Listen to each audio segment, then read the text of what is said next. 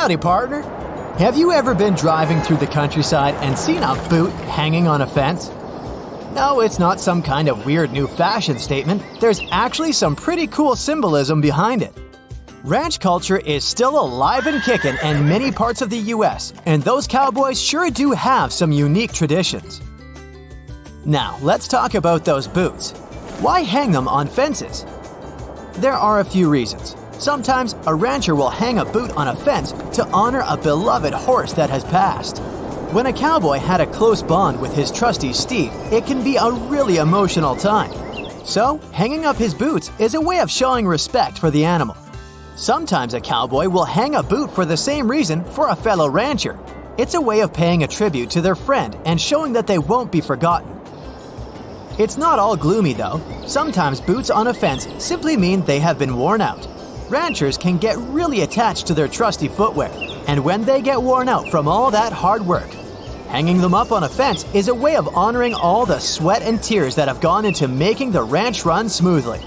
There's also an old-school tradition of hanging boots up to let others know that the rancher is home. Before telephones and electricity made communication so easy, this was a way of letting outsiders know that the rancher was around and available. Be it on a ranch or off, people in America have a lot of other quirky customs. Ever seen a porch ceiling painted blue? It's not just a fancy choice of color. It's actually a southern tradition known as a haint blue. People believe that this special hue of paint keeps evil spirits away, and it might even scare off those pesky mosquitoes too. Now, if you happen to come across a fence painted purple, don't go crossing over into private property. That purple paint is a silent no trespassing sign that means business. You see, signs often get lost or damaged, but this paint ain't going anywhere. So it's a more permanent way to keep people out. Plus, it adds a pop of color to the scenery. Feeling lucky? Well, hang an iron horseshoe above your door, and you might just get some good fortune heading your way. This old Irish tradition has now become a staple of Western cowboy culture, and people believe that it can ward off evil spirits. Ever found a dryer sheet in your mailbox during the summertime? There's no need to be alarmed. Your friendly neighborhood mail carrier left it there to help keep wasps and yellow jackets away. We all know how much of a buzzkill it can be to get stung by these guys. So postal workers have come up with a way to prevent that from happening. Apparently, scented dryer sheets are an effective way to keep these pests from setting up shop in cozy places like mailboxes. If you're wondering why this works, it's because wasps don't particularly like strong aromatic scents like eucalyptus, citronella, and cloves. And because dryer sheets are meant to give our clothes a thorough freshening up, their scents are potent enough to deter wasps from entering. If you see a dryer sheet in your mailbox, make sure to thank your mail carrier for the handy tip. And don't forget to switch the sheet every now and then to keep the scent fresh and strong. Of course, if you do happen to spot a wasp nest forming, don't be a hero. Call a professional or take all the necessary precautions to get rid of it ASAP. You'll be able to enjoy the great outdoors without any unwanted stings. You might have once looked up at the sky and seen something unusual, like a pair of shoes dangling from a power line. You're not alone in wondering what in the world they're doing up there. Some people say that the shoes are there as a form of celebration. Maybe someone just finished school, graduated from college, or even got a date with their crush. It's kind of like throwing confetti, but with shoes instead. But not everyone is convinced that shoes on power lines are a harmless way to celebrate. Some people think that they might be a sign of trouble.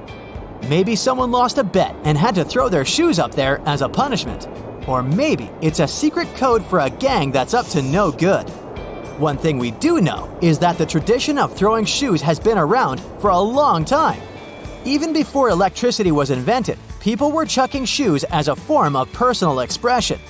Some cultures used to throw shoes at newlyweds to wish them good luck, while others tossed them to symbolize the end of a chapter in their lives. You know how it is when you see a fluffy pup and you just want to give it all the pets and scratches in the world? You might want to hold on just a little bit and pay close attention to the dog before doing so. If you spot a dog wearing a red collar, bandana, or leash, it might be a sign that this pup needs some space. Red is the universal stop symbol, like what you see on stoplights and stop signs. It's a signal that this doggo might be aggressive or easily provoked, so it's best to give them some distance. Now, I'm not saying that every dog wearing red is going to bite you, but it's always a good idea to err on the side of caution. And if you see a service dog or working dog with a red collar, they might be on duty and not up for pets and scratches. But don't worry, not all red-wearing pups are scary or off-limits. Some are participating in activities like canine scent work and need their space to focus on their job. And if you ever have any doubts or questions, just ask the owner. They know their dog best and can tell you if it's safe to approach or not. If you're a curious foodie, you've surely seen some colorful circles on the packaging of your favorite snacks and treats. They're not just for decoration or to confuse you. These symbols actually serve a very important purpose in the printing world. Think of them as little ink spies.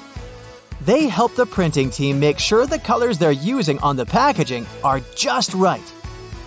And I'm not talking about your basic colors like red, blue, and green. I'm talking about all sorts of shades and hues.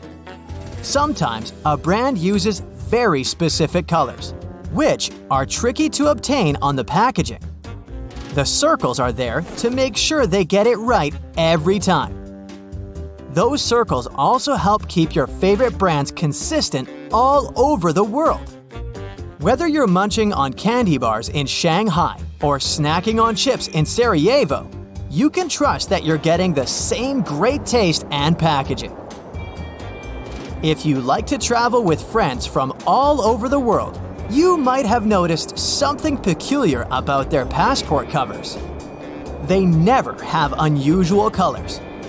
I mean, you've never seen a yellow passport, right? There's a reason for that. Apparently, the International Civil Aviation Organization has some pretty strict rules when it comes to official documents, including passports.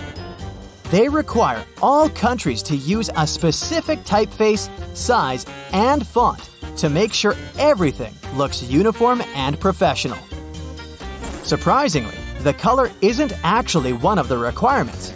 That's right, countries can, in fact, choose any color they want. But here's the trick. Most countries stick to the basic shades of red, green, or blue. That's because those colors make passports look more official, and they're great at hiding any dirt or wear and tear.